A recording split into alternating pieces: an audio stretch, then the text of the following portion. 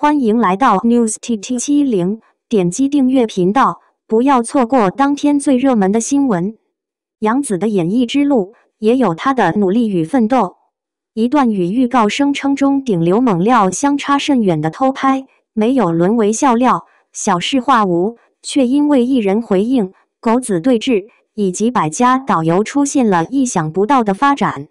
这便是8月中旬的杨紫蛋糕事件。除了令人再度感叹内娱荒芜、网友换代，该事件也再次坐实了杨紫的顶流身份像顶流一样，戏外也极受关注，也像顶流一样，在舆论场上不甚讨喜。词条之内，粉黑大战、吃瓜泄愤看乐子的也大有人在。至于曾经将杨紫与其他流量区分开来的童星滤镜与演技标签，护体效果似已大不如前。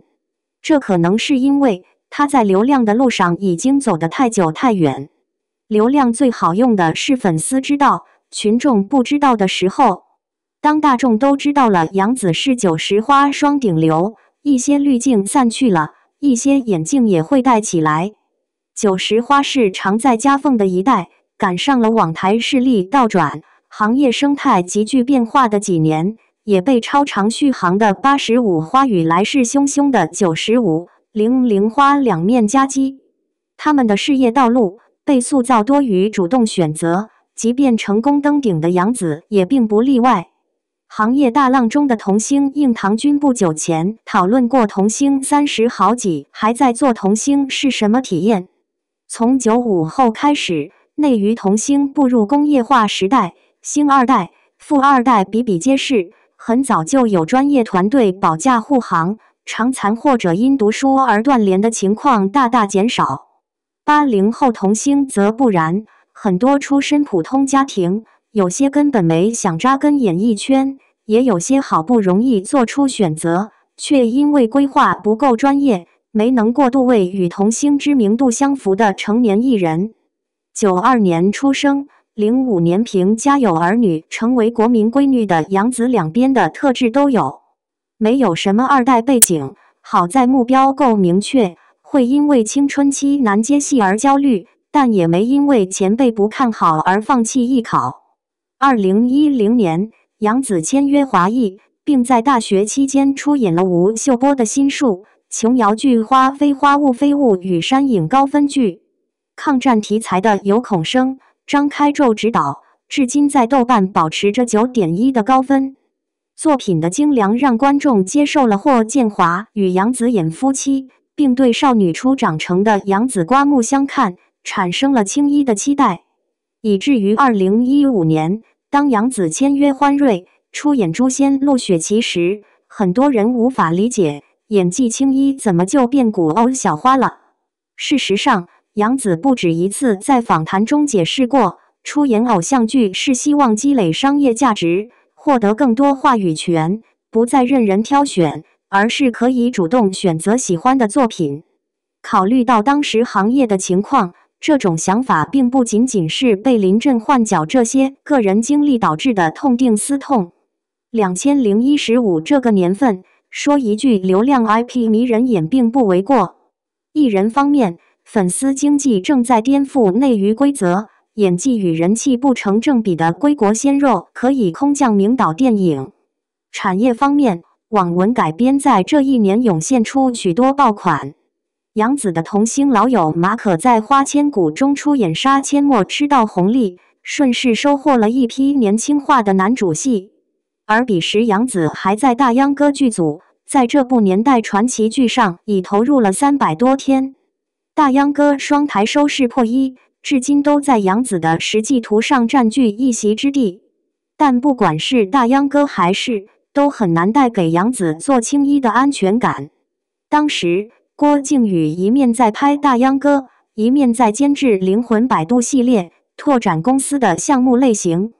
从体制内出来的正午阳光，在选题上也跳出山影老路，拥抱视频网站，改编女频网文。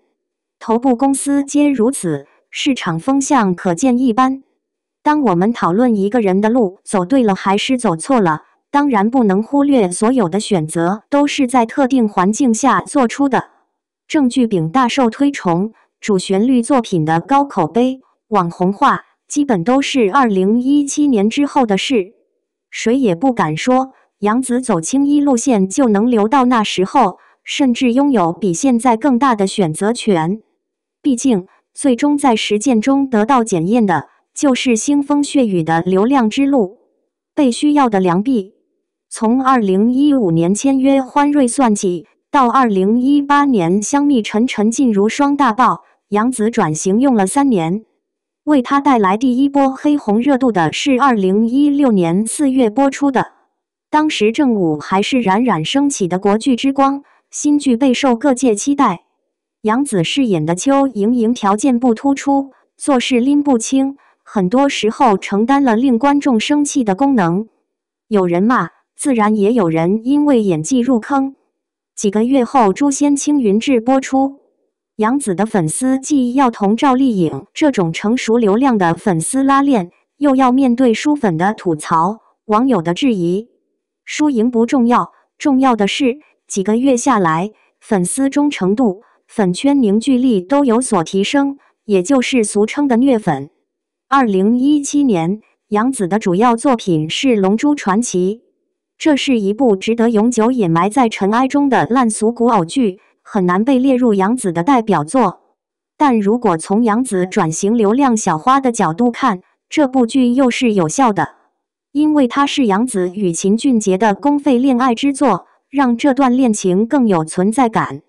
这一年，杨紫开始频繁因戏外因素登上热搜，与小雪渐行渐远，在厌恶流量炒作的人那里不再得到宽容。当然，留下的粉丝会爱得更深。可以说，杨紫是带着一定的危机进入2018年的，暑期的逆袭也因此更具讨论价值。私生活上结束了恋情，收获一波怜爱与祝福。杨紫需要商业价值，而市场又为何接受不够美的杨紫成为流量化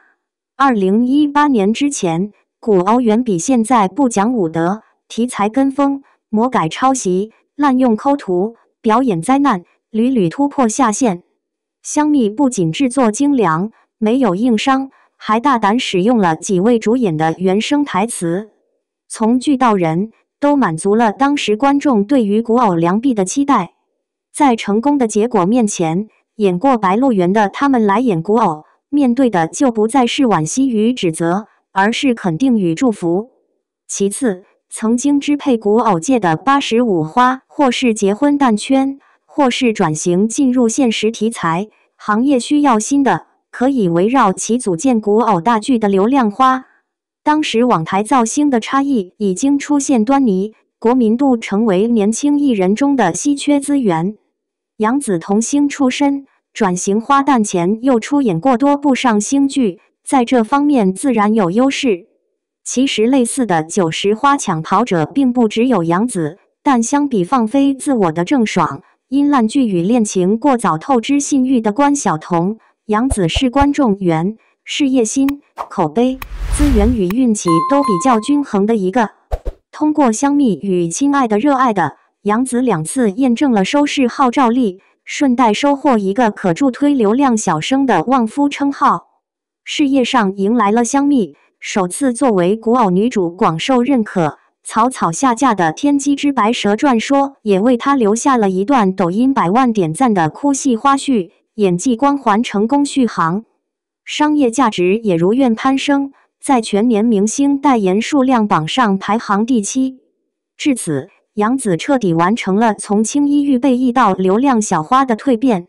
杨紫需要商业价值，而市场又为何接受不够美的杨紫成为流量化？2018年之前，古偶远比现在不讲武德，题材跟风、魔改抄袭、滥用抠图、表演灾难，屡屡突破下限。香蜜不仅制作精良，没有硬伤，还大胆使用了几位主演的原声台词，从剧到人都满足了当时观众对于古偶良币的期待。在成功的结果面前，演过《白鹿原》的他们来演古偶，面对的就不再是惋惜与指责，而是肯定与祝福。其次，曾经支配古偶界的85花，或是结婚蛋圈，或是转型进入现实题材，行业需要新的可以围绕其组建古偶大剧的流量花。当时网台造星的差异已经出现端倪，国民度成为年轻艺人中的稀缺资源。杨紫童星出身，转型花旦前又出演过多部上星剧，在这方面自然有优势。其实类似的90花抢跑者并不只有杨紫，但相比放飞自我的郑爽，因烂剧与恋情过早透支信誉的关晓彤，杨紫是观众缘、事业心、口碑、资源与运气都比较均衡的一个。通过香蜜与亲爱的热爱的，杨紫2次验证了收视号召力，顺带收获一个可助推流量小生的旺夫称号。感谢您观看视频。如果您觉得本时事通讯有用，请不要忘记点赞、评论和订阅。祝您生活愉快，充满活力。